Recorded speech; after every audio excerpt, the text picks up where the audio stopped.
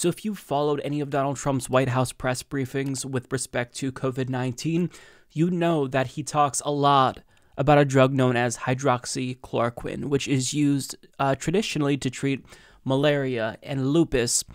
And there was never really any evidence to suggest that this is actually an effective treatment of COVID-19, but it's currently being determined through studies whether or not this can be used as a preventative drug to stop people who are at high risk of contracting the virus, of stopping them from getting it. We don't know yet. It's inconclusive. But with that being said, he recently stated that he is currently taking hydroxychloroquine.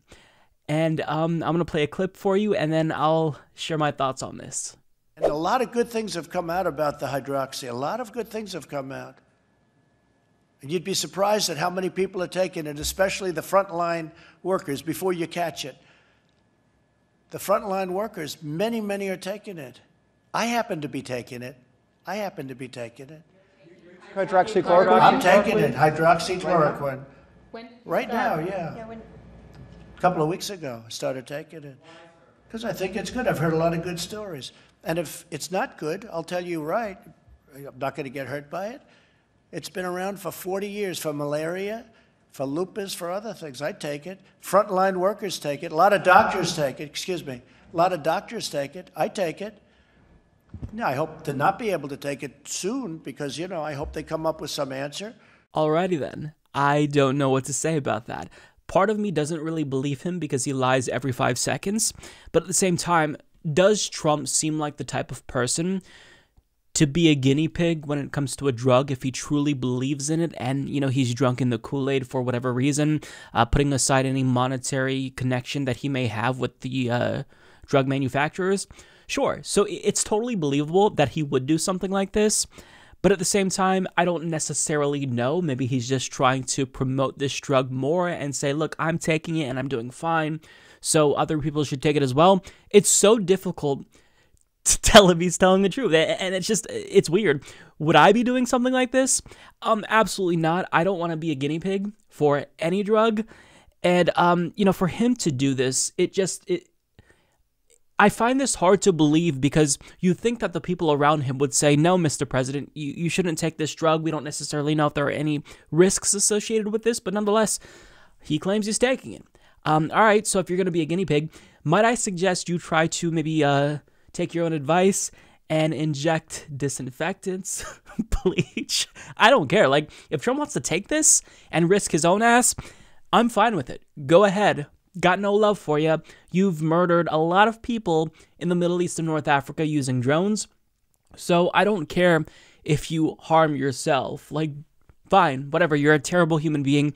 Have at it. But for those of you wondering, okay, the president's doing it. Maybe I should try doing this as well.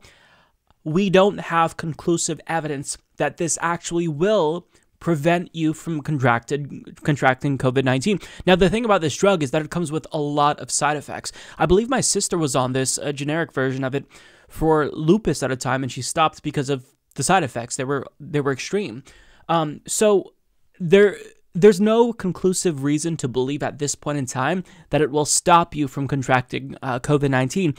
And here's what the experts are saying. As NPR's Joe Palca reports, medical experts have urged caution around the drug, and last month, the FDA strongly warned against using hydroxychloroquine without medical supervision, such as in a hospital or as part of a clinical trial.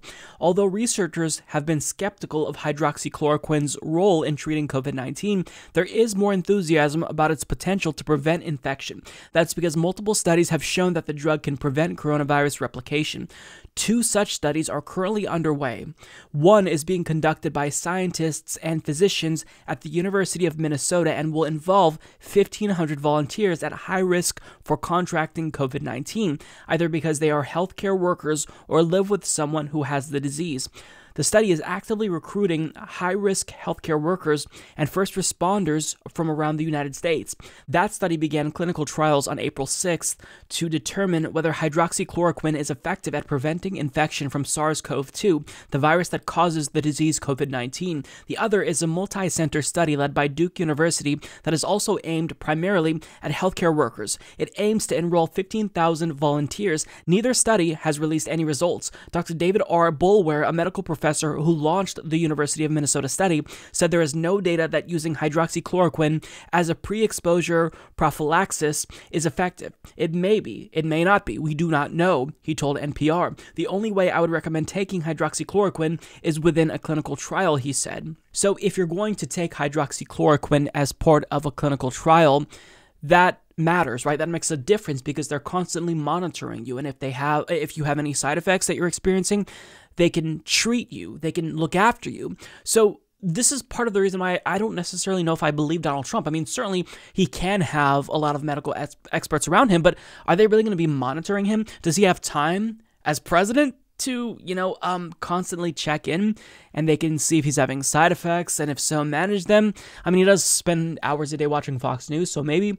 I don't necessarily know. I don't care if Donald Trump is taking hydroxychloroquine, but what I don't want to happen is people to, rely on something that they believe would be a cure if there's not sufficient evidence. Like, there is, believe it or not, a large contingent of people online who believe in really kooky things that are harmful to their own health. Like, there is a contingent, it almost says like cult-like on YouTube, of people who believe that drinking trace amounts of bleach is going to help heal you of numerous medical conditions. And this is so harmful. This is damaging. You don't want people to get the wrong information or ideas about what will actually improve their health if it could be damaging. So this is why the only negative effect of Trump saying this is that it may encourage people to kind of take their lives into their own hands with regard to medications and try to do some type of weird, bogus experiment on themselves or take something that isn't necessarily healthy for them. But with that being said, I do not care at all if Trump is taking hydroxychloroquine. Have at it. If you want to take this shit, take it. It doesn't matter to me if Trump takes it and experiences side effects. Who cares? I don't care about Donald Trump. What I care about is the impact that him promoting this drug or, something that may not necessarily be a good treatment will have, because if you're the president, everyone is watching what you do. So I shouldn't have to explain, why we have to be adults when it comes to this, why we shouldn't believe, conspiracy theories about healthcare, why we should do everything in our power to make sure that people, they only do something or take a particular drug having complete information.